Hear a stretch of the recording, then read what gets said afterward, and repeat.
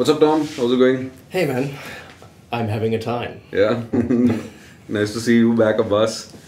Love being back. So, how did this happen? Like, how did you manage to get Tom to India? So I think we first got in touch.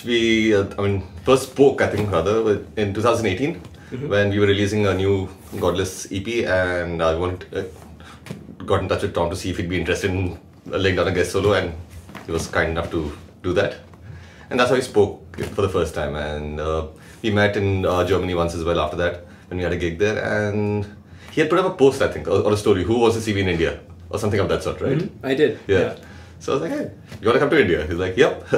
Like, cool, let's make this happen. And that's pretty much as simple as that. Yeah. Sometimes the universe aligns, and the connections that you've made along the way just come together for something. And I remember just waking up one morning feeling like, wow, it's been 5 years since I've been in India, and I really want to come back. And I wanted to come back for a while, but now it suddenly feels real, and I just need to communicate it to people. And didn't expect anything to happen, but then Abbas got in touch. Hey, we can make this happen. Do you want to make this happen? So here we are.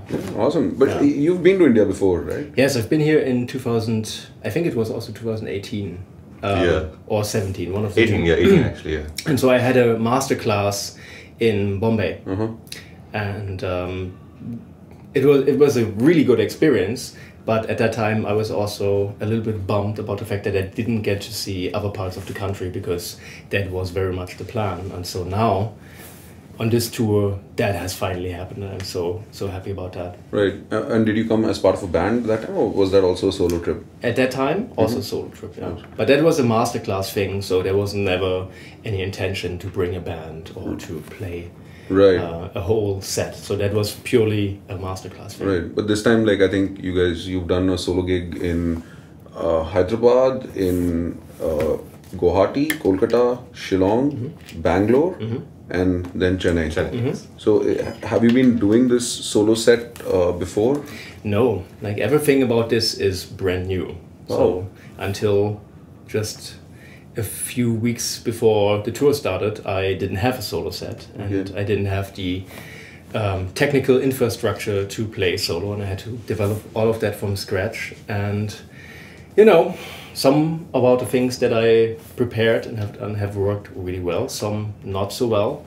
And I just had to accept the fact that this being the first time on stage as a solo artist, first time on tour as a solo artist, first time playing a set, first time playing a lot of these songs outside of a controlled recording environment for the first time, first time talking in front of people at a gig, and so on and so forth, to the point that the first time in all of these cities in India, I just had to accept the fact that it was going to be a learning curve and a learning experience. It was not going to be perfect, but it sure as hell was going to be fun, and that it has been. Right.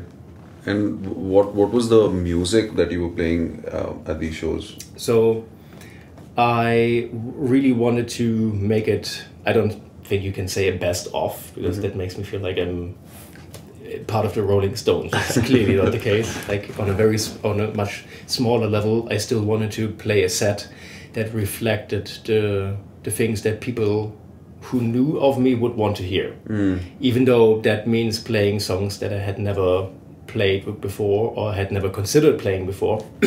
But I wanted to have people have this reaction of, oh yeah, that's the song I've never got to hear from this person who wrote it, and still bring that. So it's that. It's much more than the songs that I would have liked to play.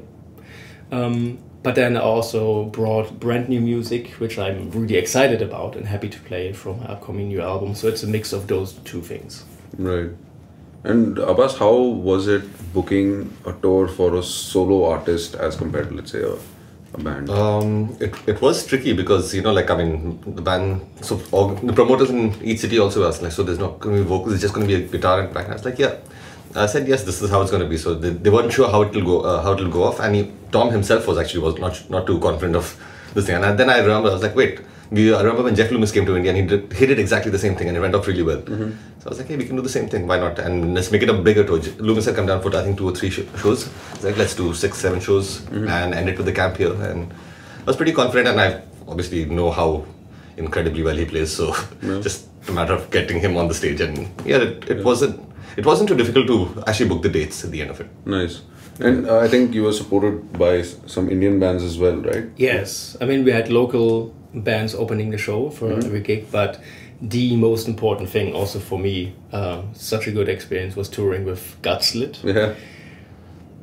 Such a cool band, such cool people, cool guys, super helpful and super fun to be around, and also helped me a ton with technical issues that I had during the tour. And I can't imagine having done this tour with another band.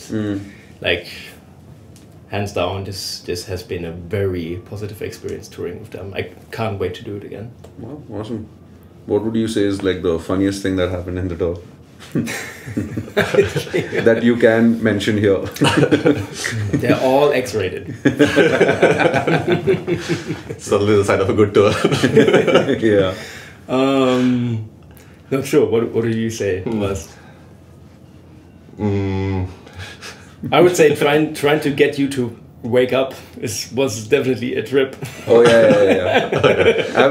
I've experienced that firsthand. It is more difficult than you could ever imagine. Now the X-rated makes sense. Now I understand.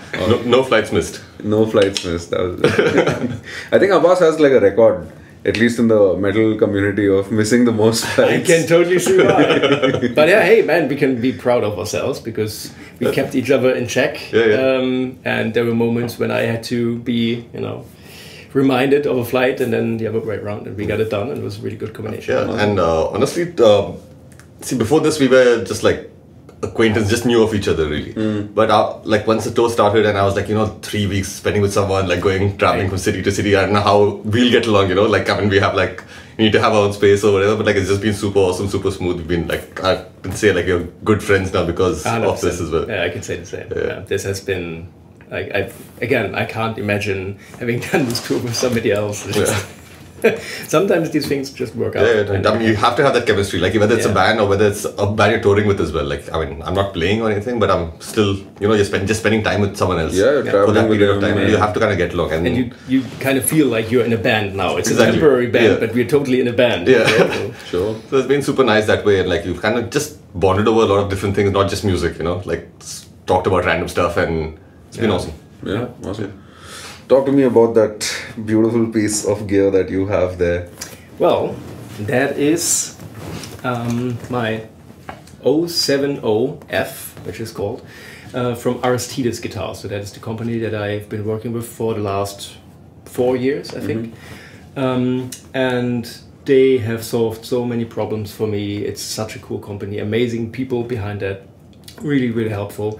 And one of the requirements that I have to be working with a guitar company is that they are able to make me fretless guitars, because that's a big part of what I do. And I've had many offers and talks with companies that I really liked, but it was never in the cards of them making a fretless model or even considering making this a production model, which is a thing I want to do. I want to bring fretless guitar to more people. That's one of the missions I feel I have in life.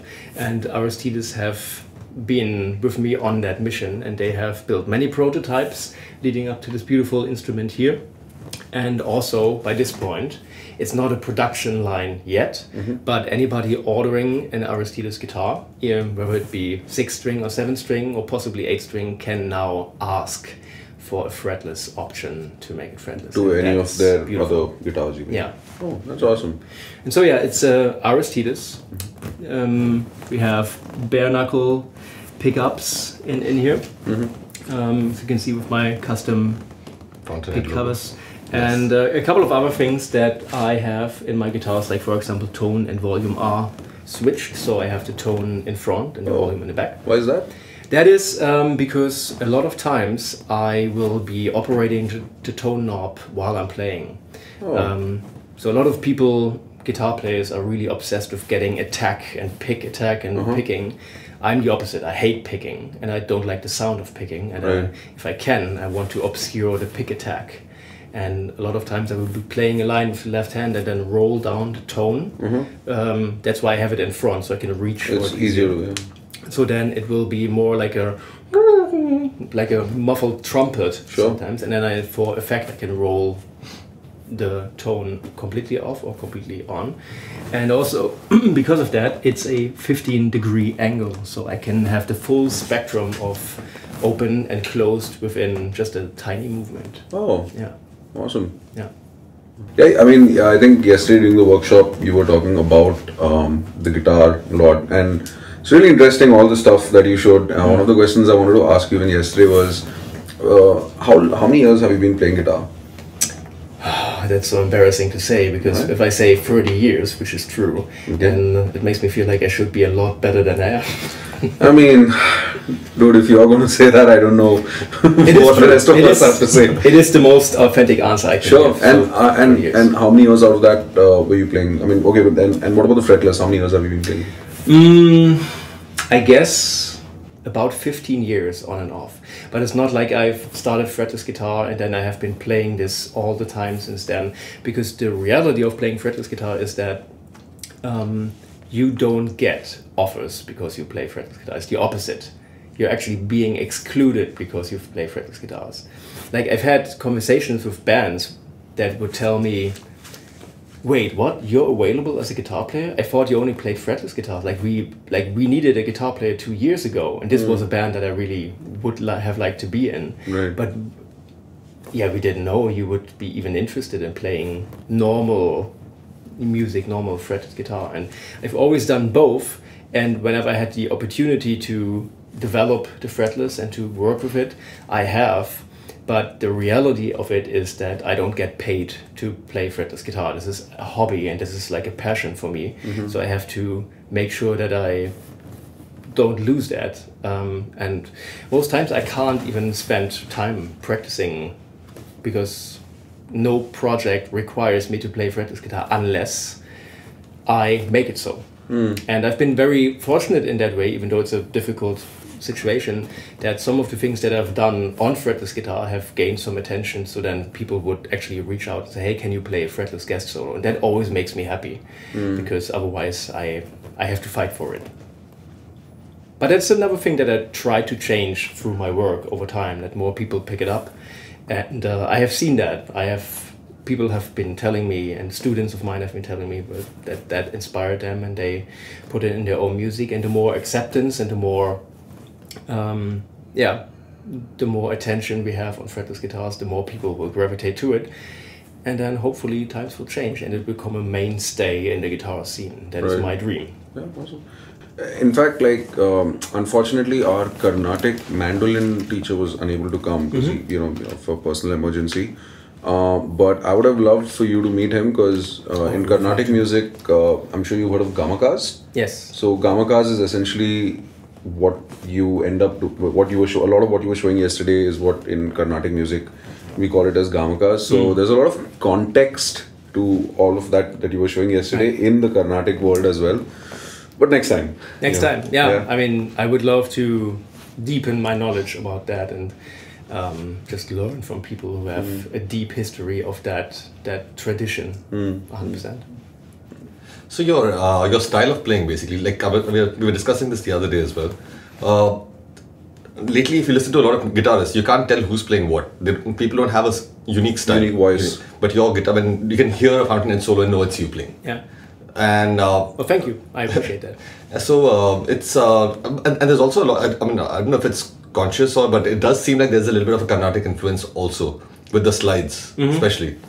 So I couldn't say it's a Carnatic influence because I'm but a hack, and I hear things, and this has been my entire career basically, that I have not had a solid musical upbringing, or I have never been in music school and university. But what I have done is just let myself be inspired by a lot of different things, and then I always say that I'm very happy to be part of the last generation coming up in guitar playing before YouTube. And that has made all the difference, because I didn't have access to people showing me how it's done for the things that I got inspired by. And so I always had to find a way around that. And I had to find a way to get close to what I was hearing with the tools that I had available and the things that I could come up to get close to that. And in most cases, I found out later, to my amusement and amazement, that the methods I had developed to get close to that sound that inspired me was a completely different method than was actually used. But then I got to develop these methods into something of my own, which probably wouldn't have happened if I had grown up a couple of years later and access to YouTube and people showing you how it's done for literally every imaginable thing. And so the Indian influence has always been there, but just as much as there has been an influence from Turkish music or Chinese music, and all these things are things that I find really interesting and beautiful, and I basically run them through my filter, and then they come out in my playing. And I would love to sit down and study all of these traditions and be more adept in making that reality. But if that is not the case, I still get to incorporate that into my style by dabbling. And I think that's really important. I speak about that all the time in workshops, the importance of naivete, that you don't approach things in the spirit of, I can't do that because I'm not an expert. I'm not an expert of all of these things, but I'm an expert in being myself and building my own style. And if I want to incorporate something into that style, I can. And then the fact that I don't know anything about that specific tradition doesn't stop me from doing it. As long as I have the humility to say, well, I don't know anything, but I just love trying to imitate that sound and I have fun. And that has been the case. So. Also now, go back to the tour actually now, and you've been playing, showcasing a couple of songs from the new album, and me being in the audience, I really see people's expression at that point when they're really liking it. Yeah. And a lot of people have come up to me and asked like, what song is this? And and so the new song's already they're taking shape, and this is the unmixed version, but still it already sounds great when you play it live. Awesome. So can you talk a little bit about the new album and the collaborations you've got and the style of music and how long it's been in the works? Yeah, so this new album basically started off as my lockdown project. Okay. So as we all had some time, for the first time in years, where I had just been frantically working on other people's music, making a living, suddenly I had the time. And then I wanted to start a project, but I wanted to do a different album. I wanted to do something that I had wanted to do as a solo album for a long time. And suddenly, in lockdown, you talk to people that you haven't talked to in a long time because everybody's got time.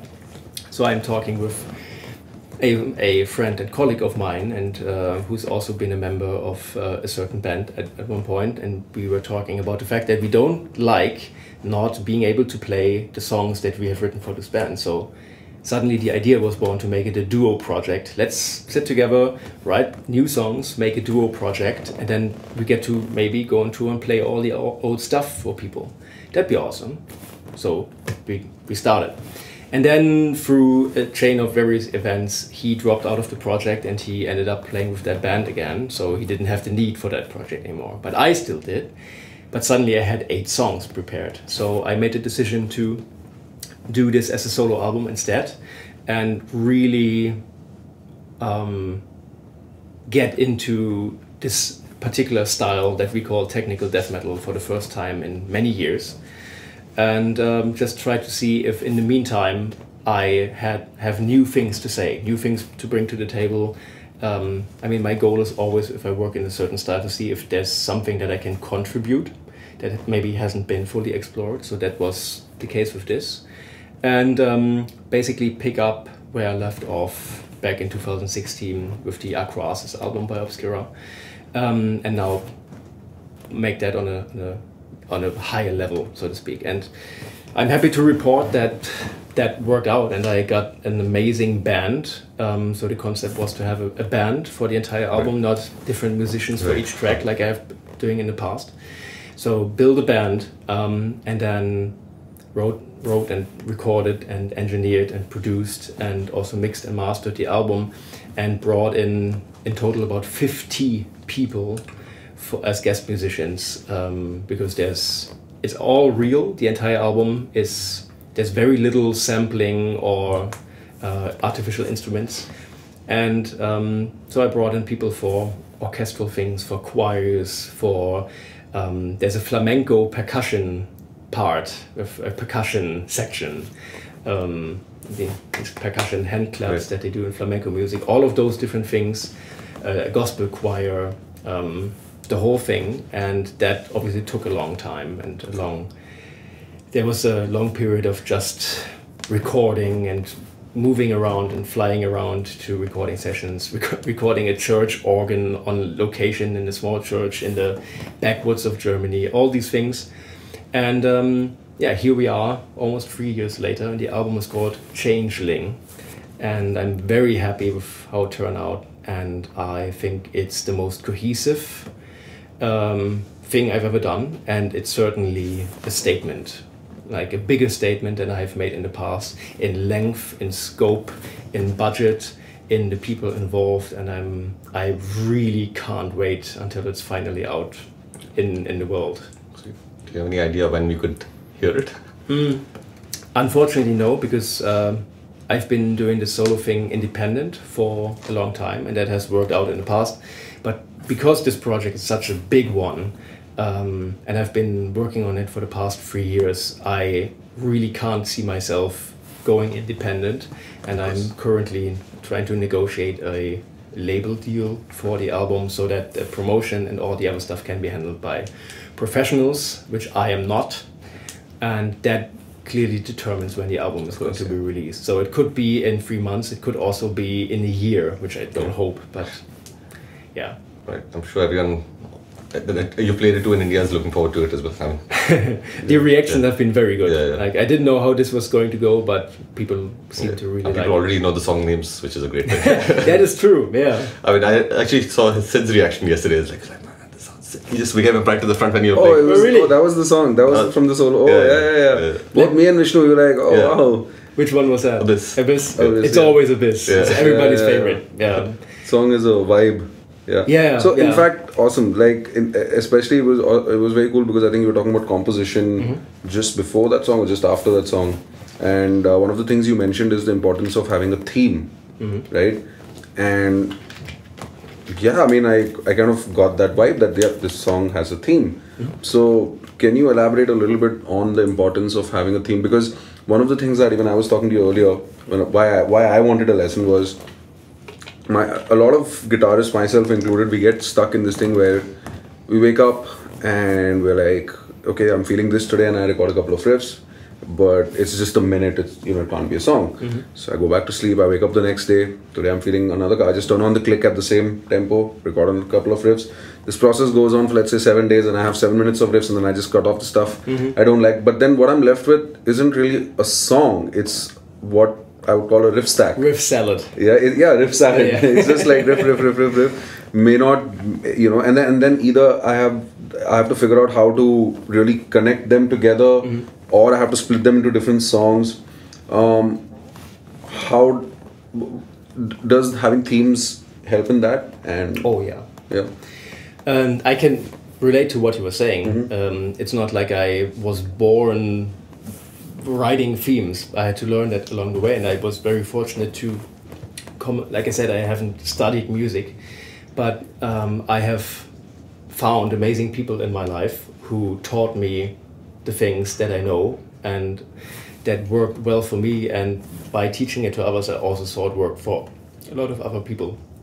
And I started out exactly like you were describing, writing riffs and trying to assemble different riffs written at different times, sometimes by different people, into a song, and then struggling to make it coherent. Struggling to make it not a riff salad, but a unified composition that has a vibe. And along came a person into my life who's a legitimately studied classical composer, who was also the godfather of my first child. And I learned so much from him, and one of the things was that I learned from him was working with themes and how that completely changes your mindset, your perception, and your whole songwriting approach. Because if you think of a riff, which is the all-important thing for us guitar players, a riff is in 99.9% of cases already a mixture of different ideas. And these ideas will be very specific. So most riffs work in a certain tempo, and then in a certain key, in a certain position, with a certain playing style and a certain sound on guitar. That's the riff. Like, you can't play Smoke on the Water with a smooth jazz sound and maybe move it to a different position and play it without a pick and like all these things, and still expect it to work in this, give you the same impact as Smoke on the Water. Right. It becomes a different thing. Right. So riffs are a very specific thing, and because of that, there's a limit to what you can do with a riff. If it's not the riff to a large degree, the same tempo, same sound, same palette, then it's something else, and now you're stuck. Because you want to keep the riff going, but then you need to develop the song, and these things can fight each other. So in a riff, however, in most cases you have different ideas strung together. And so I've been talking about this with Abbas at his place a few days ago, and he showed me a riff he was working on, and the riff was really cool, but the riff already consisted of 4 different movements, and any of these movements could be a theme, but there was 4 of them, so the amount of information is already pretty high. And so what I feel is a better alternative if you're stuck with that process, and don't get me wrong, that process can work great for people and has yielded great results in the past. But if you are getting stuck, what about trying to write a very simple theme? So maybe just a couple of notes, just 2 or 3 notes, and then you try to take these notes and you use your expertise and your taste as a musician to arrange these notes on your instrument or on whatever you have available, and try to make a statement with just those notes, and that's your theme. And that becomes your starting point, because once you get into this mindset of working with a simple theme, like a classical composer, the amount of things that you can do with that theme, how you can arrange them and how you can build sections out of that theme, just grows higher and higher and higher. The first time you do it, you're like, yeah, but what am I supposed to do with these 3 notes? Like, there's only so much I can do. The more you work on it, you're like, man, there's no end to what you can do with just 3 notes. And so the first step is building a theme, and then that theme you have to have a decision in mind. What is it that you want to do? What kind of vibe and maybe emotion do you want this theme to evoke? And then you find a theme that already has that feeling. If it's a dissonant thing, like for example in the song Abyss, the basic theme is just a half step. It just goes from one note to the next lower note, and then in the song I find about 45,000 odd little ways of going from that note to a lower note. Sometimes they're heard at the same time, sometimes I slide, sometimes I bend, in all different kinds of positions and chords. There's this half step movement. And that's the vibe, because it's a very dark vibe that I was going for, so I put this dark sounding dissonant interval, and I came up with as many variations of that as I could possibly find. So you have to have an idea about what it is that you're going to do, find the theme that gives you that rough starting point, and then you permutate it, you start building parts. And then, like I said in the class yesterday, if you go from that standpoint, suddenly things become very easy, because you have a reference point. You know what the vibe is. You know what you're going for. And then whatever you come up with as a permutation of that theme, you can just compare, and you get to say, this is the vibe. I decided this. That's the vibe. The thing that I just been working on, is that the vibe? Yes. Awesome. Then I can take that and use it. If not, let me just keep working on it until it is the vibe. And I find that is a very helpful tool for people who, like myself, who have not enjoyed a very thorough theoretical education. I try to get better at that all the time, but this method is democratic in a way that everybody knows their taste. Right? Everybody knows what they like. Everybody knows about the music that makes them feel certain things. So if you go from that, this is the vibe, this is what I'm looking for, and then you compare your results to that and keep changing them up by jamming, by experimenting until it is the vibe, you get to build pieces that are very coherent. And then depending on how far you want to take it, you can get better and better, and you can build more themes than one. You can make your theme, you can build your theme out of 12 notes instead of 3. So it's open-ended. Sure. But the most important thing is the shift in mentality in working with a tiny idea that you then change and permutate, instead of working with a riff that may already encompass 15 different ideas. Right. Yeah, sure. No. Can't wait for my private lesson now. So with this mindset going into writing, because you've been writing all this, the music, how easy or difficult is it to have to explain this process to your band members and a drummer or a bassist? Oh, that's a good question. That is a really good question, because I found out I found this out earlier in different sessions, but during this album especially, I'm so blessed to have been working with people who really got it and who just slid into that method and really respected what I was doing, and I didn't have to explain anything. Oh. And if I work with the vocalist Florian Magnus Meyer, who's one of my a really good friend and one of my personal musical heroes, and I got to work with him on this album, you don't need to explain this to him. He knows. Right. Like, he's even a lot better at this process than I am, so just like, yeah, this is okay, cool.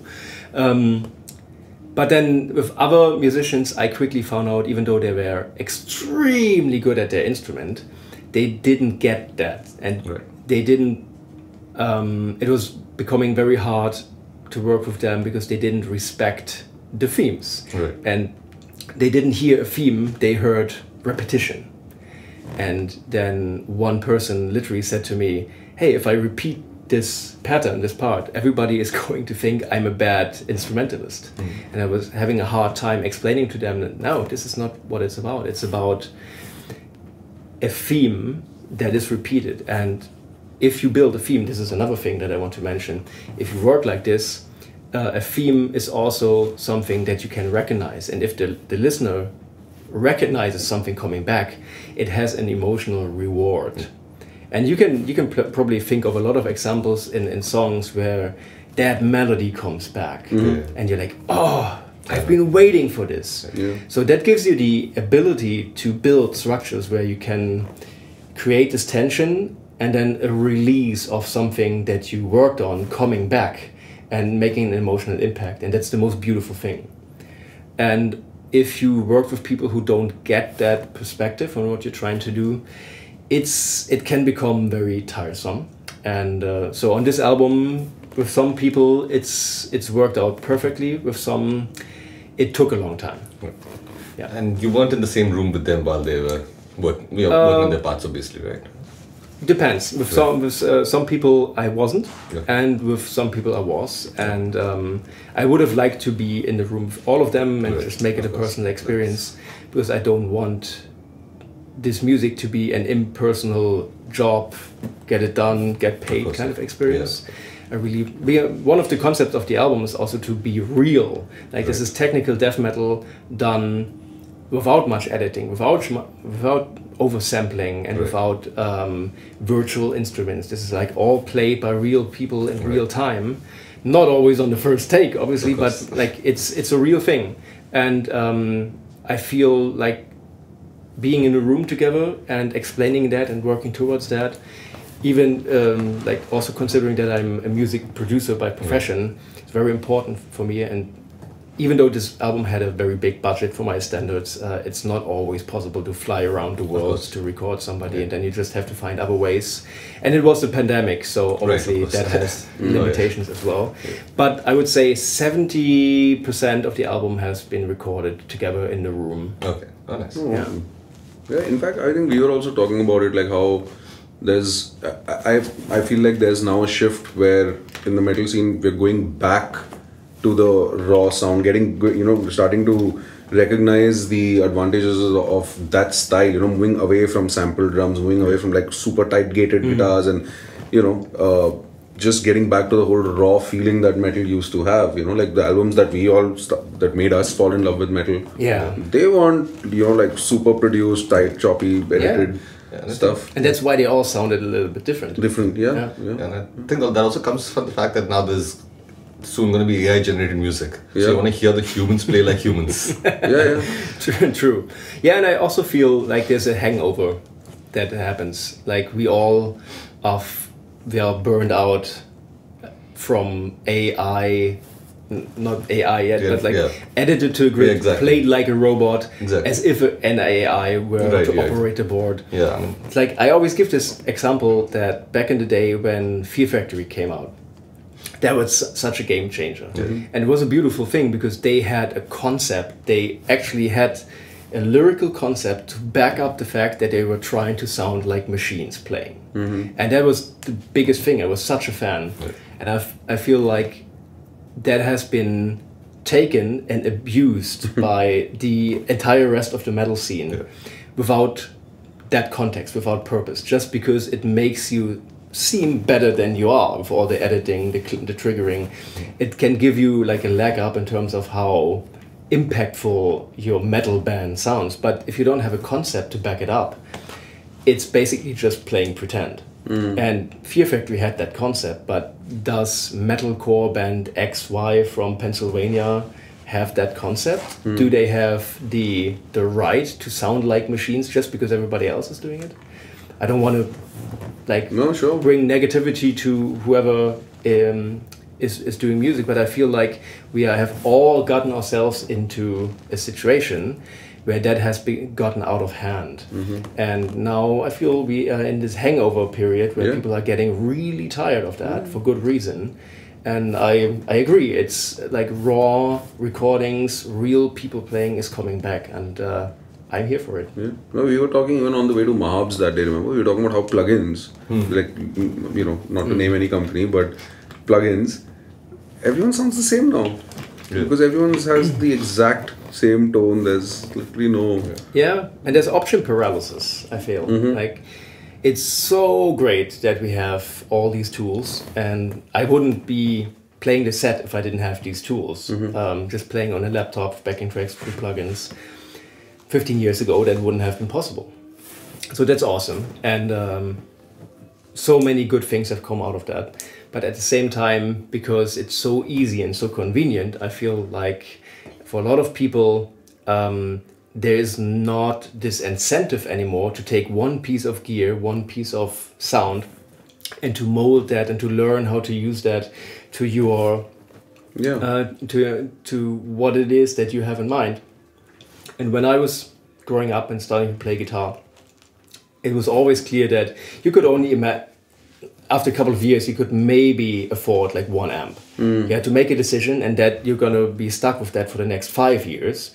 And then that's your sound, and you will treat that sound, find your voice, and then go from here. Now it's like, I'm just going to get all the plugins on Black Friday, and then I have all the guitar tones that we dreamed of as at my fingertips. And then in that moment, that's awesome because you get to work really efficiently and quickly. But then what?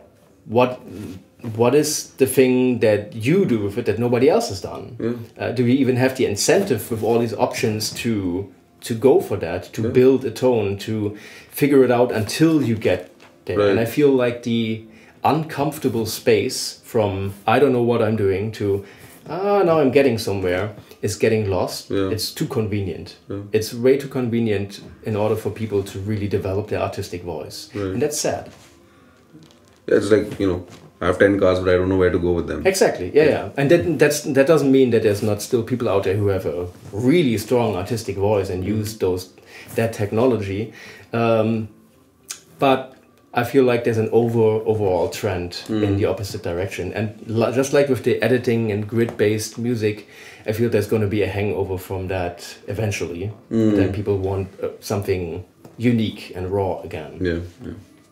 Wow. So how are the workshops in general, just to kind of circle back to the past couple of days, what was your experience with the workshops that you did here? Oh, well, I just came out of one, so it's really fresh.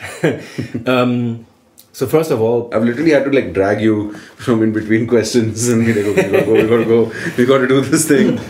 Yeah, it's been great in the way that I have this opportunity to be here and to talk to these students, and they're really eager to learn, and that's beautiful to see that everybody is here to learn and to grow together. And I feel you built a place and a community here that really facilitates that, and that is really amazing. And it's kind of like the place where I would have wished to go when I was younger, and then people get to network and to build each other up, and I think that's super cool.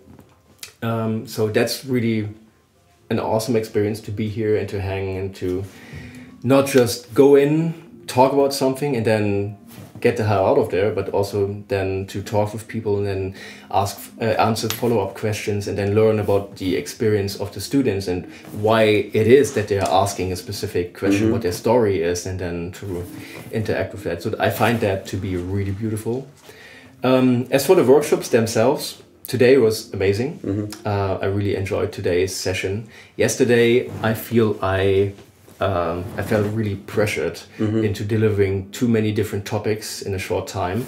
And I still think it was a valuable thing, but yesterday I didn't feel 100% good about what I delivered, to be perfectly honest. For context, yesterday was the guitar technique and the composition. Yes, guitar technique and composition. And I had to basically do both in one long session. And I think I overestimated my own ability to deliver all these different types of information coherently in one session. And so today I made the effort to just focus, use the time that we have for one topic, and it has been really rewarding. And today's was mental health for musicians. Today was mental health for musicians, which is something that's really important to me. And I think like when we were planning this out, you mentioned that that's something that you definitely want to talk about. So like do you feel like that's something which do you think that's something that every musician must definitely kind of take care of and look at? I mean, do you think it's not cared about enough? I wouldn't use the word must, because that's a personal decision. And there may be people out there who have a certain path where that is not really any concern, and that's great. But I feel like for the overwhelming majority of people, mental health is a big concern. And I think in the year 2023, post-pandemic, mental health is a bigger concern than it was ever for all of us. I don't know about you guys, but the pandemic was a very difficult mental health time for myself in isolation. And I hear that from so many people, and that's just one example. So I think the topic is really big, and I feel that musicians are prone to more struggles and more intense struggles with mental health because of the way that this profession is. We are putting ourselves out there in very high pressure situations, which is not for everybody, which is a learning curve, and there's expectations, there's all these pressures of being a musician. Then we are in the business of basically communicating emotion, and we have to navigate our own emotions, we have to be in touch with our emotions, and we became musicians because we struggle with our own emotions. I know I have. And a lot of musicians that I know, especially in the metal scene, they have been going into this line of work, into this area of music, because they didn't have an outlet for their emotions when they were growing up, and then this music had given them an outlet. The voice of the voiceless, right? And we metal musicians, we pride ourselves of being this outlet for difficult and intense emotions and aggression and anger and dissatisfaction and Also depression, that's what metal is. It gives us a vehicle to deal with these. But that doesn't mean that we get better. We have a vehicle, an outlet, that's great, but at the same time, to really find balance and healing, I think we as a musicians community need to talk about this more, because there's so much information about mental health, but there's very little information about how mental health specifically relates to musicians and the situations that we experience as musicians, the good as well as the bad. And it's a very particular situation to be in. And I guess maybe you guys can back me up on this. Like, do you sometimes find that as musicians, a lot of people can't relate to what you're going through and what your routine and your day and your struggles are? Yeah, I mean, absolutely. I think not just as a musician, but as anyone who's in a creative performing art form, definitely. I think, like, for example, insecurity, right, is the number one thing. If a musician, right, like, end of the day, what are we trying to do? We're trying to put music out. We're trying to put our creativity out. How's that going to be gauged? Yeah. What are people going to think? Is it good enough? Should I be putting out emotions, or should it just be like, oh, look how fast I can play, or look how complex I can play? Look how, should I play something that no one else can play? Yeah. Or should I make a sound which I feel is coming from inside? I think these things, of course, someone who's not a musician would probably not be able to relate to these kind of doubts and insecurities that 100%. That was very well worded. Exactly. And I feel that there's a need among the musicians community to talk about that, and maybe also a need to make the people outside our community aware of the struggles that we're facing.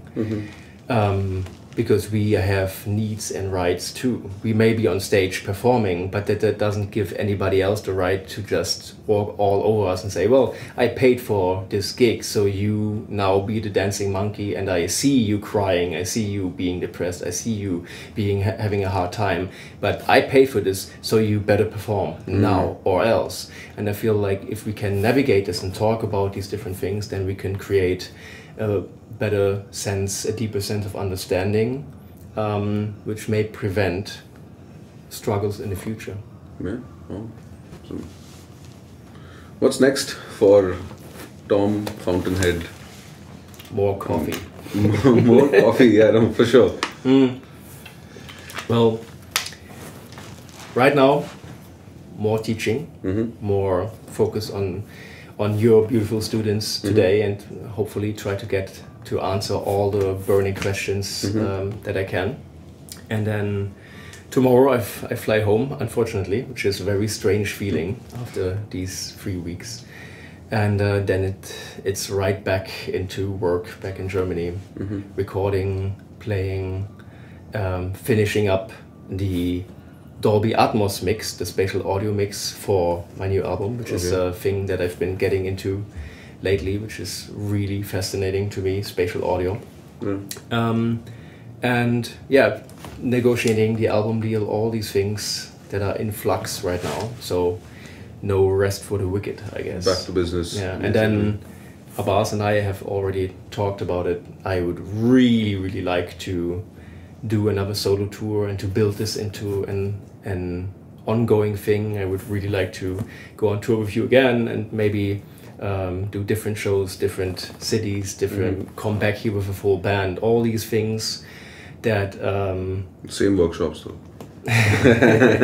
all these things that are now that I have been doing this tour are maybe possible, and see what is possible and what's not, and then just take it from here. Yeah, awesome. 2023 tour was a teaser. Yeah, that's what we've been saying all along. It's a teaser and it's a test drive and it's an experiment. But now that we have had that experience, where do we go from here? And I would really like I said earlier, some things have worked, some things haven't worked. But the fact that some things haven't worked out the way I wanted to just gives me the incentive right now to keep going and to do those things better and differently next time, and to take it to the next level, because there is clearly something good happening, and I want to not miss the opportunity to build that up to a higher level and do it again. Awesome. I mean, once again, I think on behalf of everyone here at SAM, thank you so much, because I think we obviously expected a lot, but our expectation was nothing compared to, I think, what our students have actually gotten, in the sense that, you know, it was a lot more, especially, I think, a lot of the, you know, the stuff that you're talking about, stuff like mental health and the emotions and, the, you know, just the concept of all those things. I think a lot of people were expecting, like, fretless guitar masterclass and, you know, composition masterclass, but this is something which was unexpected but great. I appreciate that. Yeah, no, and definitely, I think next time when you are in India, we'd definitely love to host you again. Oh, that'd be amazing. I would love to. Yeah. That. Awesome. Thanks a lot, Tom. Thank you so much for this. Thank you so much. Thank you, Abbas, for bringing Tom. And thank you. And thanks for the hospitality and the opportunity and everything that you're doing here, and being super chill and also understanding of my own chaos. And I really appreciate that. Oh, you're most welcome.